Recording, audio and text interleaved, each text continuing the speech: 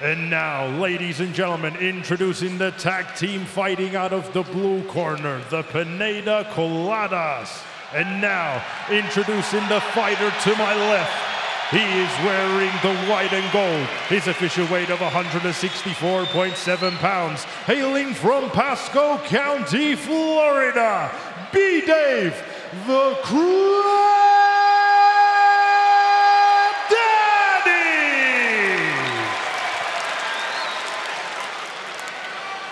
And now introducing his tag team partner. He is also wearing the white and gold. His official weight of 164.4 pounds. Hailing from El Palma, Sonora, Mexico, Luis Pineda!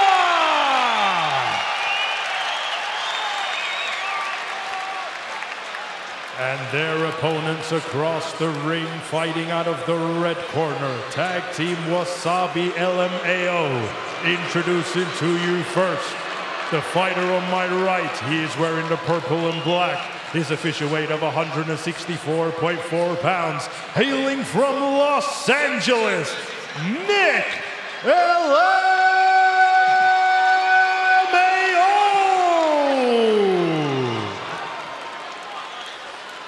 And his tag team partner, he is wearing the yellow and green. His official weight of 163.9 pounds. Hailing from Angel City, Alex Wassabi!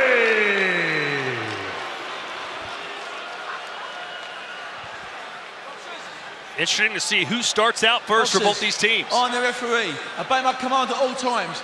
You all know the rules. Watch your heads and kick them punches up. When I shout break, you break clean. And remember, defend yourselves at all times. All touch them up, lads. Touch them up. Gritch, you bring up a good point, but me and Nichlmao, we both flew from Los Angeles. I, of course, was in first class. He was in coach. But the big question was, is it harder to win or defend as a tag team champion of the world? In my opinion, it's harder to win it. So we'll see which team can really settle down now that the lights are bright. Oh, Bdave pulled the swerve on us, Roundhouse. Let's go. He's letting him know he's not scared at the start. Now, guys, we've had some interesting judging, and tag team is especially interesting to judge. So I want to see these guys come in and put a statement on it. Dave likes to start hot, and he's coming out with power punches.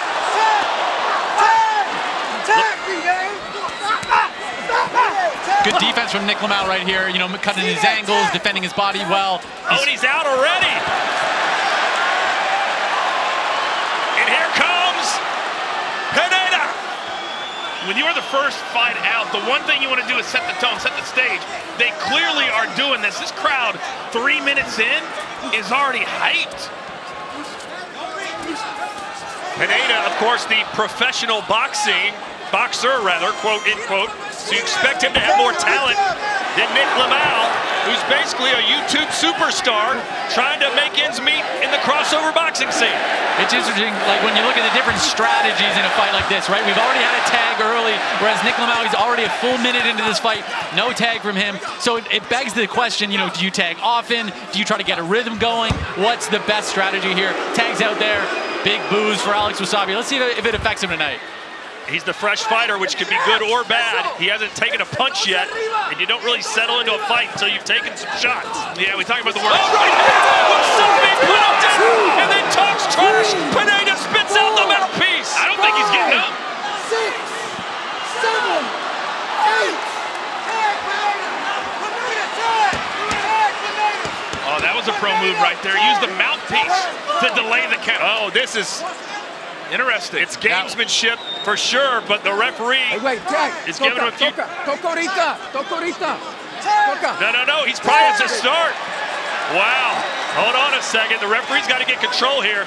Great strategy. I got to say, the ref bought that one hook, line, and sinker. Yeah, that was an old school move, and he bought right into it. He didn't even go to a neutral corner.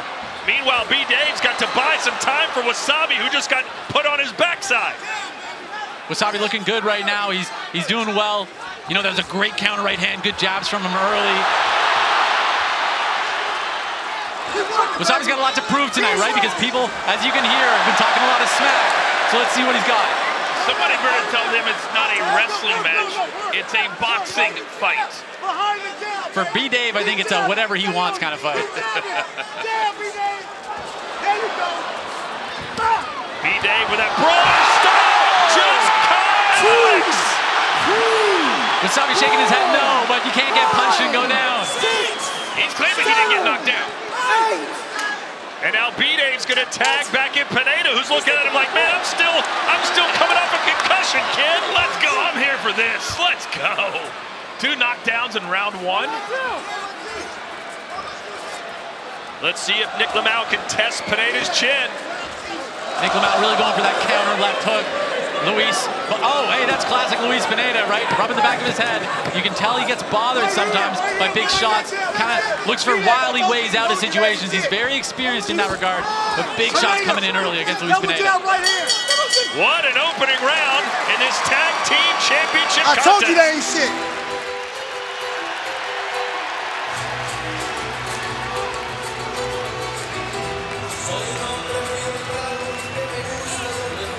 Well, Coach, what do you make of that first round? Well, I think it's a lot better than the first tag team title, or one that we saw. But here's the deal. I think that the fighters need to realize, Roundhouse, you don't want to tag in with 20 or 30 seconds left in the ring. That was a mistake they made the first time around. But I think both guys have had enough action in the first round to be settled in, have a sweep going, and I think the action will only get better in round number 2. Yeah, it's a tough round to judge because, you know, you had a good, clean knockdown on Luis Pineda. Alex Wassabi's was a bit of a slip, but the scorecards don't care about that, right? So it kind of sets to a neutral round. You have to go back and score it based on how the rest of the round went. I've got it 1 for Wassabi and Nichlmao. All right, round 2 scheduled for 4, and as you've seen, anything can happen. Yeah, Gris, you guys bring up a good point. We saw in the prelim fights that there was a lot of controversy in those opening matches. Right hand by Pineda. And you don't want to leave it in the hands of the judges. If you can pull off a knockout clearly, that's what you want to do. You got to put a statement on each one of these rounds. You can't make it be up for debate at all. You need to absolutely put it on these guys. And I'm seeing speed right now. Something I love about tag team is they have the time to recover, and it's just all gas all the time. Bdave caught him again! He caught him again. I thought that should be scored a knockdown. It should have been scored a knockdown. He was going down and unfortunately wasn't allowed to stay down. I think that was a mistake. He's hurt. He's complaining about something. Hey, you should tag his partner in. Bdave's right hand is like a magnet to Wassabi's chin right now. It just seems like he's got him figured out. Newsflash to the boxers, when you get hit in the mouth, it hurts. He's complaining to the referee about something. Well, he's complaining he got kneed in the mouth because as they were going down to the mat. Bdave expends a lot of energy in there. He goes for like 30-second bursts. Let's see what happens when he slows down. He working behind the jabs. Nice combination from Wassabi there. Bdave's, he's got to not get ahead of himself. He's got to stick to his fundamentals. Bdave's got to stop grabbing the head from behind. Wassabi's starting to find his range, and his combination is there. Big uppercut. Yeah, that'll send Bdave to the corner. Good right hand sent Bdave scurrying. He did a good job there not to get hurt. Boys, Pineda wants the other guy. He wants Wassabi. He sure does. Coach knows a lot about people wanting the other guy, right? He's 2 for 2. Oh, Pineda kind of stumbling around. To be fair, Todd, I'm about 0 for 10 in the grand scheme of things. Hey, Coach has been getting me for 3 events now. Don't walk backwards. Own it. I respect it. Boy, it has been non-stop action since the opening bell here. Well, we've had 3 knockdowns. A lot of complaining coming from the team of Wassabi and Nichlmao. You know, sometimes you just got to focus on the fight, right? People are going to do that. That's fighting. It's not going to be, you know, totally clean all the time. You got to be able to fight through it. You got to stay in the fight, not get too distracted. But can we all agree that every Misfits, the fighters, clearly are putting in the work? They're not professionals, but they're getting better every single time. This is who Pineda wanted. Now he's got Alex Wassabi. And to build up that coach, they come to fight, right? There's no fight in these guys. It is great to see. So you got guys guys, Chris, that are trying to make a career out of this, when you're a pro boxer that comes up from a little kid, that's what you look at as your career. That's a big difference. Wassabi doing a good job at trying to set traps right now, right? So he's trying to bait in Luis Pineda. Oh! But he's not doing great at defending the shots coming in as he's trying to do it. And I don't think that tag will be able to get made as the clock counts down, and that's it for round number 2. The crowd showing their appreciation.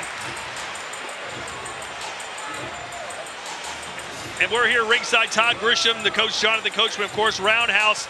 I really don't know who's winning right now. It's been exciting to call. We've had so many knockdowns and so many moments of explosion. Who's winning? Well, I think right now you could say it's 1-1 because of all the knockdowns, and it's been different people, so it's really hard to tell. I gotta say too, strategically, it looks like Luis Pineda and Bdave had it figured out pretty well because, you know, Bdave got hurt, immediately tags himself out. There's a good timing on it. Whereas when Wassabi and Nichlmao, they get a bit agitated in the ring, they don't use the advantage of the tag team. And I think that comes down to a bit of the experience within the tag team rules. And this is where he's complaining about the knee, and yeah, knee did land on Alex, but I don't think it looked intentional. Let's see from this angle here. Caught him with a right hand. Seconds out. That right hand looked intentional. This is where if he would have just thrown one punch right there and then backed off, I think that Wassabi would have gone down. All right, so here we go. Round 3, we're scheduled for 4. Nice right hand for Pineda. They're smothering their punches, Roundhouse. I gotta say too, in the clinch, they are all fighting in the clinch. They're not just like resting in the clinch. When the clinch happens, they're throwing each other off, trying to throw those tight shots inside. It's nice to see. Wassabi needs to remember to actually put his hands up after he throws a punch. That's how he's been knocked down. That's how he keeps getting clocked right in the face. Yeah, he's not keeping a fundamental guard up at all. He's just, you know, kind of using his hands to parry. It's a bit frustrating to see, but stylistically, sometimes that's how people like to fight. Nice body shot from Nichlmao. Good angles made from him there. Yeah, Nichlmao thinks he's got Bdave's number. He was calling him out yesterday. Let's see how quick Bdave tags out. Bdave has a tendency to kind of come down with his head, and Nichlmao's doing a good job at reading that uppercut. It's clear to me, though, that at least both of these teams have a strategy. A few months ago, there was zero strategy between all 4. Oh, good body shot from Nick. Oh, and right in the back. And Bdave right back out. Here comes Pineda, who's been doing most of the work. But you would think, hey, he's the more experienced guy. He's been training longer. Why not put him in there more? Nice stick jab from Pineda. Now it's Pineda hitting in the back. That's a few shots to the back of the head there.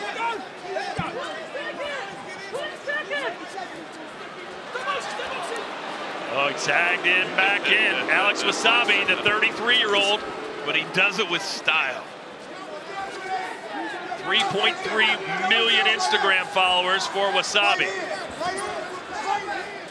Wassabi seems to do pretty well against Pineda and worse against Bdave. It's something that's so interesting about these tag teams is, you know, styles make fights, and you gotta have styles and the ability to fight 2 totally separate fighters in one night. Good right hand, and that sends a Pineda back to the ring. And that's the one thing in this tag team fight that you don't have when it's one-on-one, that if you take a shot, oh, big combination from Wassabi, and Bdave somehow still on his feet. he just never stops coming forward. Whether that's good or bad, I don't know. We saw grimace on the face of Wassabi. Normally a nice guy, but it looks like he's ready to get mean in there when those punches start landing. He's starting to find his range. He's starting to find his rhythm right now. I think he's recovered from the earlier shots. Oh, Bdave trying to bite down on that mouthpiece and go guns blazing. Something I absolutely love about Bdave is he's got one gear, and it's forward at 100%. See, this is what we saw in the first one. As you get deeper into the fight and the guys get more and more tired, you're starting to see quicker and quicker tags. And this will take us to the 4th and final round. You gotta listen and loop the right hand.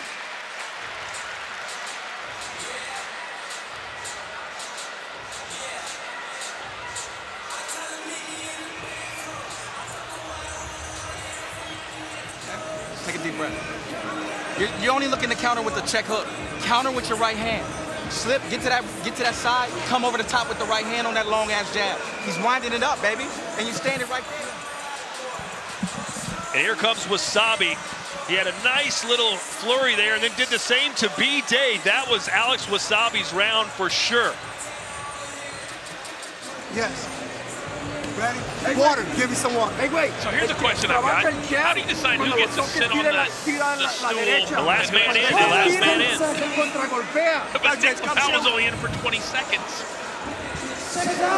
I wish the guys had a little bit more ring awareness as far as the clock is concerned and not tag in with 15 seconds left. I want to see them fight to the bell. Here we go. It'll be Nichlmao versus Luis Pineda in the final round, and it could all come down to this.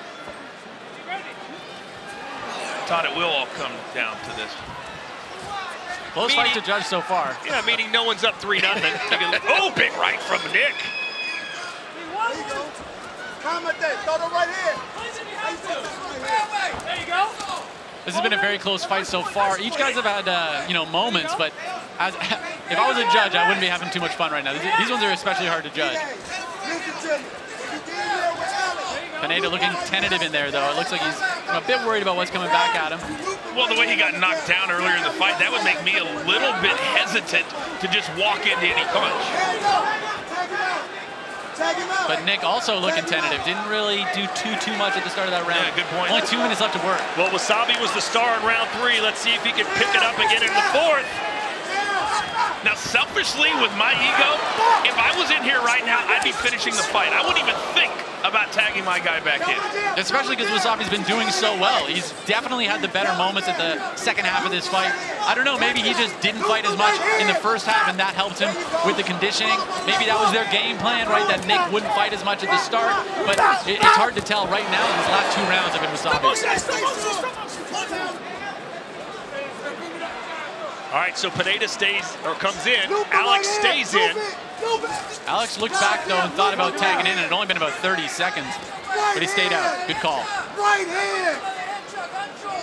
Right hand. Oh, Pineda had been setting that one up. You could hear his corner calling for it, and then he just beamed it right off his head. If there are any fighters watching in the back, they need to learn and understand, Chris. Don't turn around. Don't turn your back to your opponent, because they're going to hit you. Even though they're not supposed to, they are going to hit you. Final minute of the final round. Tag team titles on the line. Nichlmao in there right now with Luis Pineda. Who's going to be the hero?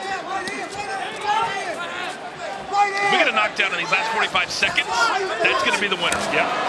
You know, and if I'm them right now, Bdave's style, he comes out and he sprints, right? So give him this last 30 seconds, right? Give him that last sprint.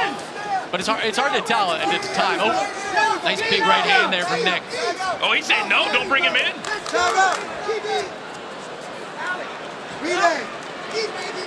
Interesting strategy.